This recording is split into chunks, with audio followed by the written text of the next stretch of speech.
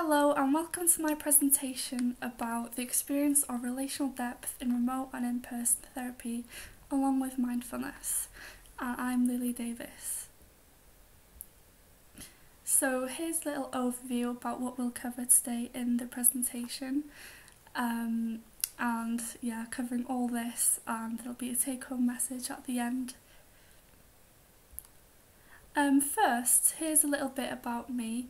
So I graduated here at Bangor 2 years ago, and currently I'm coming towards the end of my Masters in Counselling.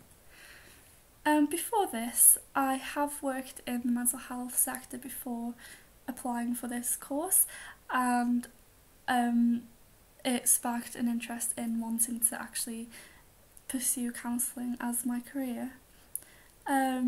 And in terms of the research, it came about because I had some worries about starting the placement, and I was feeling a bit worried about potentially having remote sessions with clients, and worried that it wouldn't be the same as practising in person.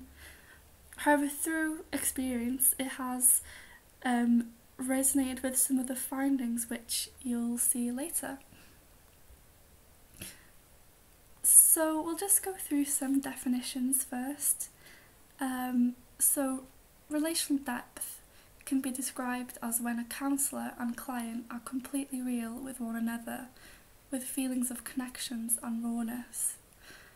And Merns and Cooper have described relational depth as a profound and intense experience. And as the other bit of the research covers mindfulness, here are some mindfulness definitions as well. So mindfulness is a state of interpersonal attunement where the individual experiences self-kindness in order to have the same attunement towards others. Mindfulness can also be a state of mind where one is fully aware of their thoughts, feelings, sensations and surroundings, with curiosity and acceptance. So some background. The therapeutic relationship is at the core of person-centered therapy, which is why having a good sense of relational depth can be really important for the therapeutic relationship. And Rogers says therapeutic presence is the foundation for relational depth. Online therapy has faced criticism in the past, causing a reluctance in delivering online counselling pre-COVID-19. And the disinhibition effect also contributes to online therapy with its criticism. And for those who may have not heard of the disinhibition effect, it can be described as being more open and being more comfortable due to the online or remote therapy taking place, and that can allow a client to perhaps overshare because of their comfortableness and feeling more like they are able to share because of this. And that can create maybe a sense of relational depth that might not actually be there. And with the background of mindfulness, it can really be seen as an enhancement for counselling skills. And counsellors who practice mindfulness are more present in the moment, increasing their empathy, which is also one of the core conditions. And they also may embody qualities similar to relational depth. So why research the topic? Well, the COVID-19 pandemic created a shift in the way that counselling can be delivered, and it can create an area of exploration of experiences of relational depth in remote counselling compared to in-person counselling. And do you think that relational depth can be experienced remotely? And the purpose of the research will help counsellors understand what they might need to do to experience frequent relational depth with their clients. And is this something you experience working with clients?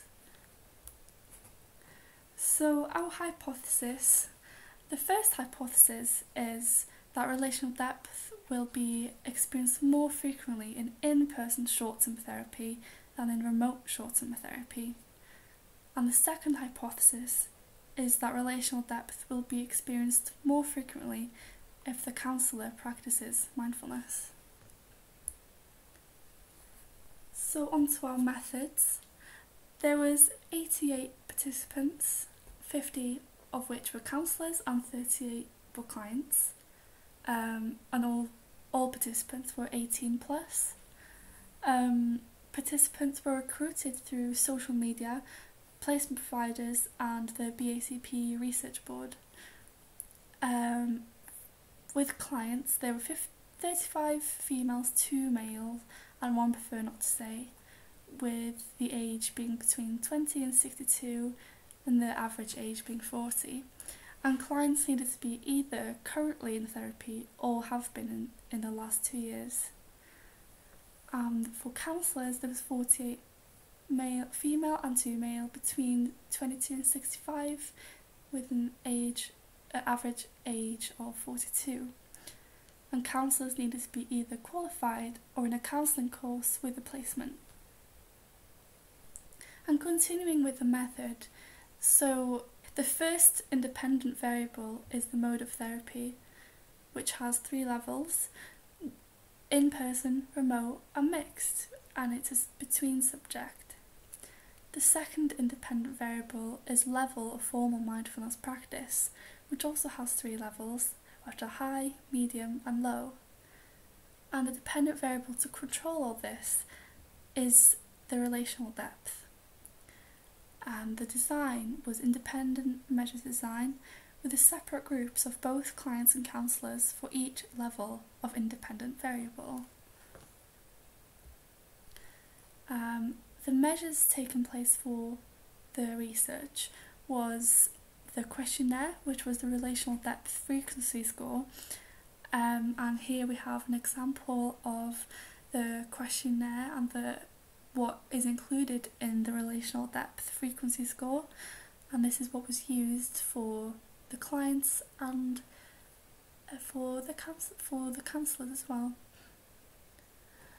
And this is an example of the Five Facet Mindfulness Questionnaire, which was a questionnaire used for the counsellor group only, as we were only measuring the mindfulness practice for the counsellors.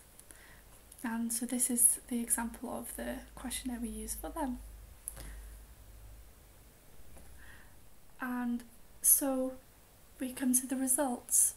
So here we can see the table for the client results, which shows that the highest score for the relational depth was in remote counselling. However, there's not much of a difference between the remote and in person, which shows that due to there not being much difference there, that relational depth can be experienced in all modes of therapy. And the one-way ANOVA revealed that there were no statistically significant difference for mode of therapy and relational depth. And for those who have not done an ANOVA before, it's to have a significant finding, the score must be 0.05 or below, and here it is 0.911, which means it is not significant. And for the counsellor results, there was a two-way ANOVA, and it revealed that there was a significant interaction between the effects of mindfulness and mode of therapy. As I explained earlier, it is under 0.05, and there was no significant difference in relational depth and mode of therapy. However, there was a significant difference in relational depth and mindfulness. Therefore, the first hypothesis can be rejected and the second hypothesis can be accepted. And here we see there is a graph, the interaction graph for the ANOVA. And we can see in this interaction graph that to have the most frequent relational depth, it is important to practice mindfulness at a high level if you're doing in-person therapy. However, if you're doing remote therapy, to have the highest level of relational depth, it is important to practice mindfulness at a medium level. So what does this mean? Well, it means that practicing mindfulness as a counsellor can improve the frequency of relational depth in both in-person and remote settings. However, it is the amount of mindfulness practice that is key to achieve the most relational depth. So for clients, findings show that there is no preference for therapy being delivered in person or remote, and findings are similar to the previous literature in terms of clients and counsellors experiencing relational depth differently.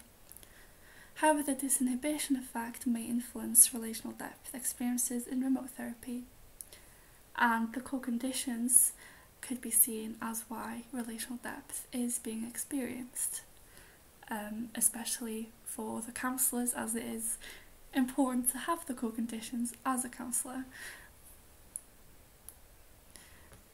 So, the limitations and potential future research.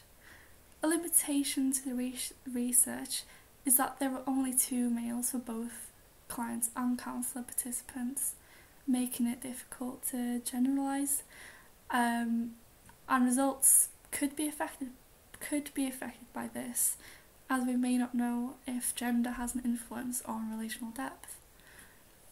So potential future research may include a qualitative element for the clients to be able to express what relational depth means to them and what helps them be able to experience relational depth in sessions. And then for counsellors to then have a deeper awareness of what actually helps clients feel connected and what they might find useful in therapy, and a way for them to actually be able to connect with their counsellor. And I also think that it is really important for research to include more clients, as I think it is important for clients to be involved in research, because it is our clients who we want to help. So a take-home message.